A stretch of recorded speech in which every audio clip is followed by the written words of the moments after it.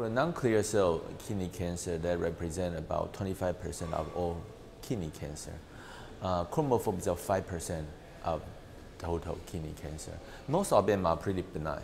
So most of the time when the surgeon removed the tumor, patient cured. But there is about 5 to 10% of those 5% patients develop metastasis. When they develop metastasis, it's not as good, and they become incurable at this moment. And because most of the treatment focus on clear cell type kidney cancer, we markedly improved the survival, but for the chromophobe, they were subjected to the same treatment as clear cell patients. So there is no specific treatment plan for any of the non-clear cell patients. And that's why we try to understand the aggressive chromophobe that will metastasize and just try to figure out whether there's any way we can tailor therapy specifically for those orphan disease. The hope is there, no doubt about it. And the major finding was we are part of the TCGA, the Cancer Genome Atlas program, and then we found that chromophobe tumor is very, very unique, has multiple chromosomal loss, and that's the signature of the disease. And they do not carry too many mutations, but 30% of them carry p53 mutation. That's a common mutation that happens in solid tumor. And because kidney cancer is a metabolically driven disease, and chromophobe has lots of mitochondria, so there may be something hinted there.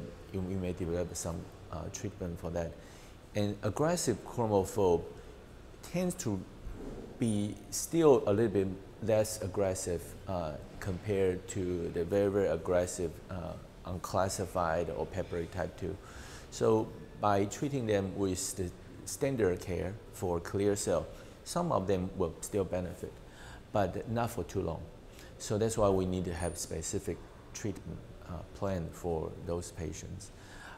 The study show us this disease is very unique, and some therapy should be able to be developed in the future. It's just like the VHL that we know for clear cell for so long.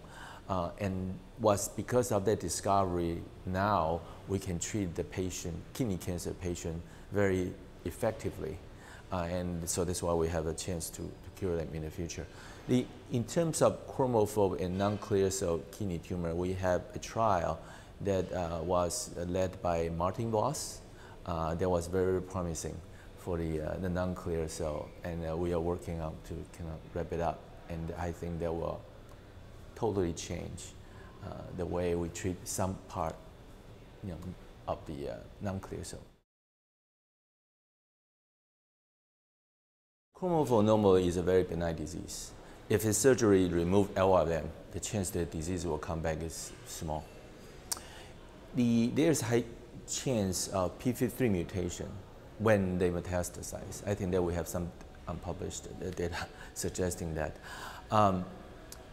Chromophobe, there are two types of chromophobe, okay? One is chromophobe metastasize, that's the common one that we see. And there's another one, it's called chromophobe with sarcomatoid changes and then metastasize.